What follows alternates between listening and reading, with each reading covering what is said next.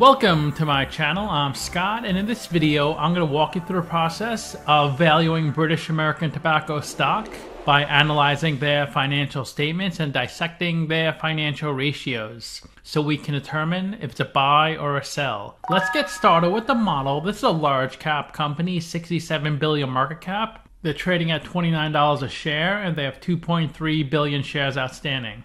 Let's look at their financials. The way you value a company is you estimate the free cash flows into the future and then you discount those numbers back to today's value. That's what we're doing in this video. And free cash flow is cash flow from operations minus capital expenditures. Like most tobacco companies, they have a lot of cash flow. And it pretty much goes up each year from 11.5 billion to 12.5 billion. They report their financials in British pounds. I convert it to US dollars since we're looking at the ticker that trades in the United States. When we look at their financials later, it'll be in pounds. Net income is a profit or loss on the income statements, revenue minus expenses. And that's consistent from 20 to 22. Then it jumps way up to 11.4 billion. Revenue is a sales for the company. And that goes up steadily from 32.7 billion to 35.8 billion. And if you look, they convert 35% of their revenue into free cash flow. If you take their free cash flow divided by their revenue, that's how you get that number. We estimated 4 years of future free cash flows. We also estimated a terminal value to all cash flows past year 4, that's 154 billion. We discounted those numbers back to today using the weighted average cost of capital. We get a value of the company of $146 billion. We divide that by 2.3 billion shares. We get a calculated stock price of $64. They're trading at $29, so they're trading at a 54% discount. It's a really strong buy according to the model. Pretty much all tobacco companies trade at a pretty big discount because they don't get as much visibility as a normal stock because there's certain funds that don't invest in tobacco companies. But if you're a technology company, pretty much any fund will invest in you. So that's why they pay really hefty dividends because they generally trade a lot lower than they're worth. It is unlikely a stock price will go up to these levels anytime soon. But don't worry, you'll still get your solid, consistent dividend. There are 13 companies in the same industry as BTI, and if they have a number in red, they're worse than the median. If they have a number in blue, they're better. They spend a good amount of capex, 750 million, because they have factories where they make their products, so they do spend a lot of capex. Philip Morris spends the most at 1.4 billion. They have a good debt to equity ratio. It's between the median and average. They pay the biggest dividend on this list. Altria also pays a lot. They generate more free cash flow than any company on this list. They rank third in market cap, even though they generate more free cash flow. They have amazing price multiples. They have a price to book below 1, a PE below 6, price to free cash flow of 5.3, the best on this list. They also have a good price of sales. It's between the median and average. They generate the second most revenue, second behind Philip Morris. They are still growing. It's small, 2%, but Philip Morris and Altria are detracting. They're getting smaller. Less and less people smoke, especially in America. Smoking is not nearly as popular as it was in the 50s and 60s, but more people are vaping and using alternative things. That's where companies like BTI can pick up market share. Let's take a look at their financials. This is through the first half of 2023. Their revenue is going up in the US. It was 11.5 billion in 2020, 11.7 billion in 2021, 12.6 billion in 2022. And the first half of 2023 is 5.9 billion. So it looks like they may be down in 2023, depending on the second half of 2023. They probably have more revenue in the second half because that's during Christmas time. AME is South America and Europe. It stands for Americas and Europe. And that also looks okay. It goes from 8.4 billion up a little bit in 2021, a nice pop in 2022 to 9.3 billion, and 4.7 billion in the first half of 2023. So they might get close to 10 billion for 2023. And these numbers are all in pounds. Asia Pacific, Middle East, and Africa. That's down. It went from 5.9 to 5.5. It is up to 5.7. And this year, they may get close to $6 billion. So it could be up this year. Even with all the commercials against smoking and against tobacco, these companies are still growing. This slide is for the US only. 174 million units for vaping. That's in 2020. That went up a lot to 291 million. It's up even more to 320 million. 155 million in the first half of 2023, so they should have about 340 million for 2023. So vape is growing nicely. This row is chewing tobacco, modern oral pouches. That grew a lot from 2020 to 2021, 162 million to 600 million units. But then it got cut in half to 300 million units. And it's only 112 million in the first half of 2023. I wonder why it dropped so much from 2021. Traditional oral is snus. That went from 7.5 billion to 7.1 billion to 6.6 billion. And it looks like it's going to be about 6.1 billion for all of 2023. Here is a picture of some snus.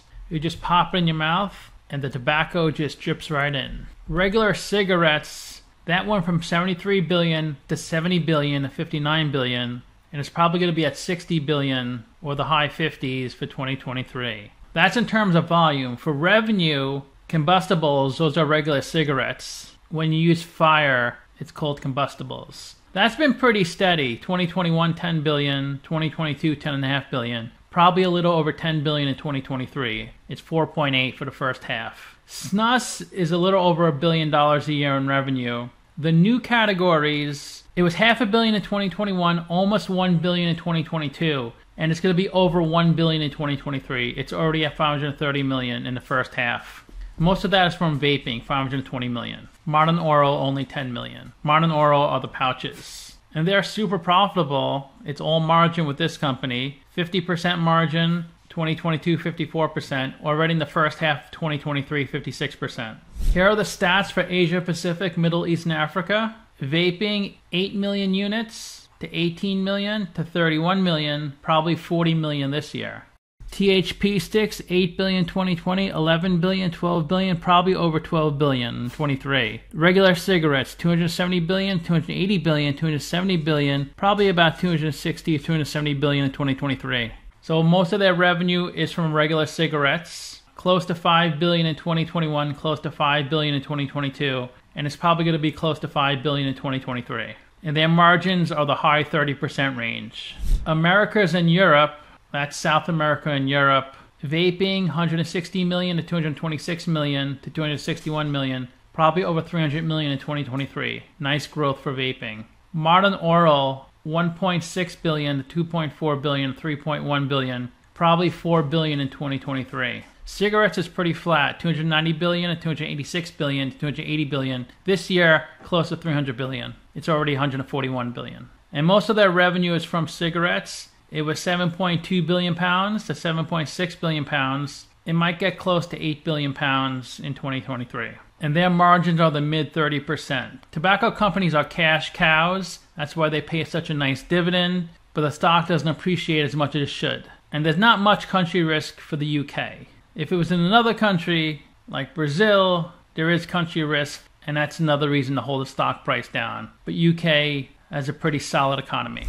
Let's look at Yahoo Finance. $30 stock price, 67 billion market cap. You can see in the past 20 years it pretty much only went up. There are dips here and there because the market does come down as a whole, but it's pretty much a straight line. When you adjust for stock splits, it's under $1, and it peaked in 98 at over $10. It came down to below $5 in 2000. Lots of stocks came down in 2000 and 2001. Then it had a really nice run up to about 36 in 2008. Then the '08 crash came down to 20. Then from '09 to 2017, it got up to its highest point ever, $70. But it's pretty much been downhill since then. From June 2017 to December 2018, it went down about 60%. It hasn't done too well since then. It did get up to 47 in February 2022, but now it's trading really low. It looks like a great time to get in. Under $30, it's such a steal. Because even if you got it for $30 in 2009, you would have made all your money back in dividends and then some. They're a really low beta, 0.3, so the stock is not volatile. It moves 1/3 of the market. It's down a lot, 28% in the past 52 weeks, while the S&P is up 22%. 52-week low is 28, the high is 41. The stock is trading below its 50-day and 200-day moving average. Maybe I'll buy this stock. It looks like a really good deal. About 8 million shares are traded each day the past 10 days. Of the 2.2 billion shares outstanding, 2 billion are on float. 7.5% are held by institutions. A really low short percentage. 0.12% of the shares are shorted. The forward dividend yield is 9.5%. The trailing dividend yield is 7.5%. You would expect the trailing to be lower because it uses the past 12 months to calculate the dividend. The forward uses the most recent dividend multiplied by 4. The ex-dividend date is 12/21, so you want to own the stock by 12/21 to get the next dividend. They've only done 2 stock splits, a 2-for-1 in 93 and a 2-for-1 in 2017.